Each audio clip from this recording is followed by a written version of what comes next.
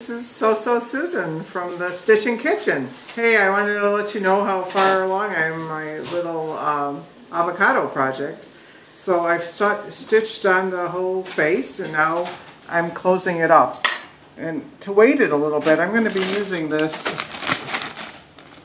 these little beads, these poly pellets. You can get that at Michael's or your local craft store. But look I got these a real bargain here at Goodwill for 99 cents. $4.99 at Michael's. So you never know where you can find reasonable craft supplies. But anyways, I made a little pouch with the pellets, and I used a soft bag, a fold over, a lunch bag, not a zip one because I didn't want that. And then I taped it shut with some packing tape. So that's that. So that's what I'm going to put in the bottom. I left a big enough opening here, hopefully, that I can put that in. Oop! Oh no, I guess I poked it.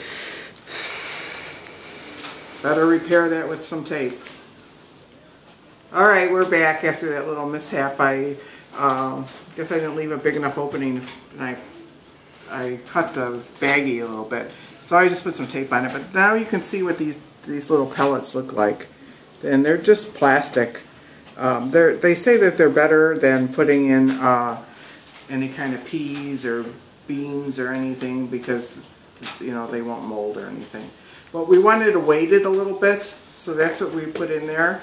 And now we're going to stuff it with some just polyfill. And that you can get anywhere at a craft store too, just so it sticks up there. And pack some of that in there.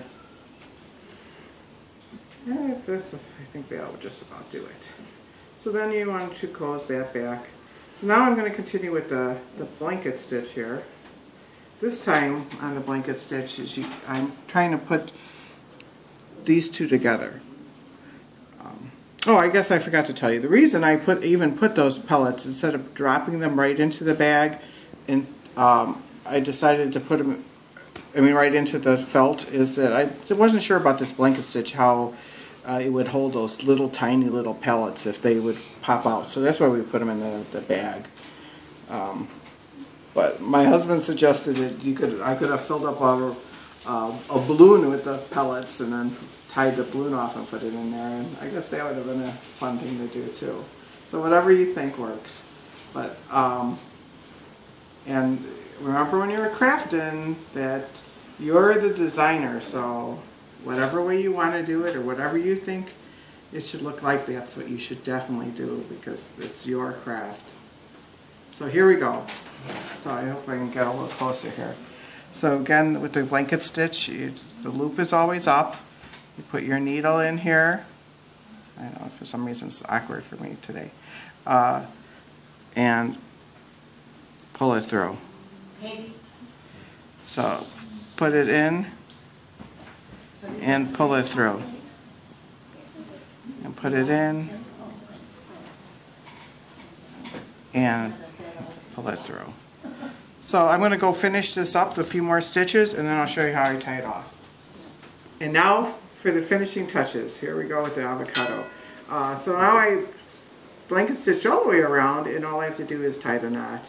So I usually go in the back here, bring that up through the hoop again, and then through the hoop,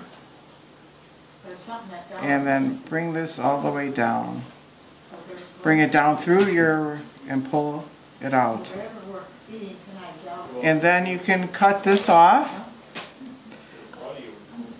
and you're done.